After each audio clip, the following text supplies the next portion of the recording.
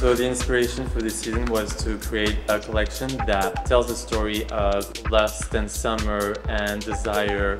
It's kind of like all about what you kind of dream of when you go on a summer holiday, the fantasies that you can create in your head, and that sometimes they'll come to fruition and sometimes they won't. Dare to like make something happen and kind of like realize your dreams. Crystals is always a staple for me, kind of essential pieces that make the wardrobe of what LDSS is. The opening look is very meaningful. It has one of the pieces from the collaboration that I did with my friend and artist Diego. It's important to be unique, be your true self, create a message that can resonate within a community.